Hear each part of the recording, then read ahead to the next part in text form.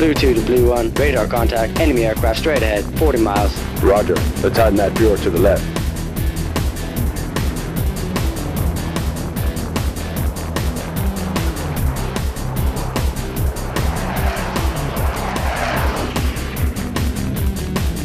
Keep a good lookout for enemy aircraft.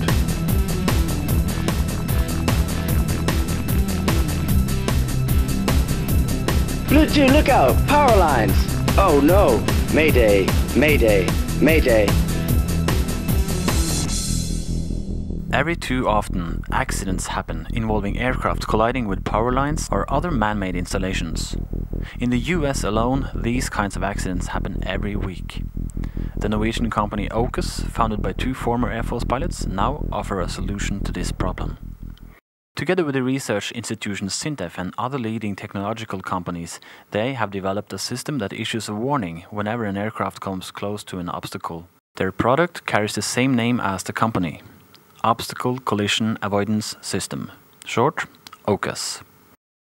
The idea is to install a standalone field unit that can detect whenever an aircraft is on collision course with an obstacle and issue a warning.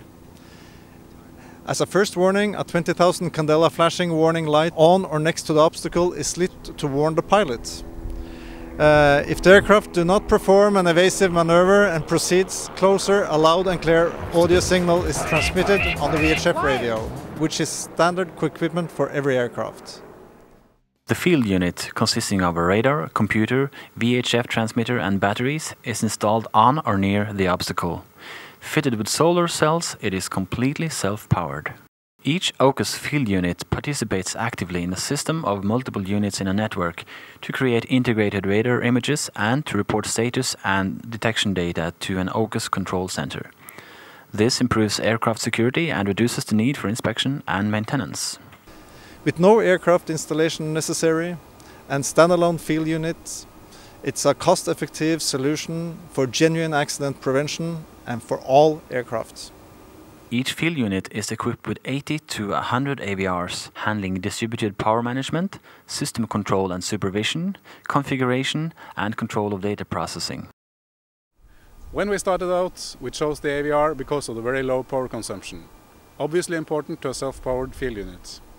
Also, it had a good match of digital and analog I/O to fit our design. Now experience shows us that the AVRs have proved very reliable in all aspects.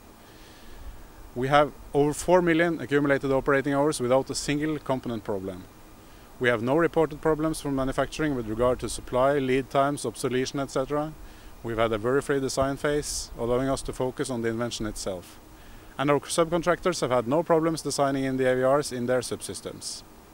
All in all, things are going very well for the guys at AUKUS, who also earned the Norwegian Engineering Award 2006 for this invention. We have designed very advanced technology that can save lives. There's quite a leap from established warning systems to our system, and currently we have no competitors. No wonder they're perhaps just a little bit cautious to show us too much of the field unit's inner workings. But we had one pressing question. With up to 100 AVRs inside one unit, how do you program them all? How do you upgrade the field units?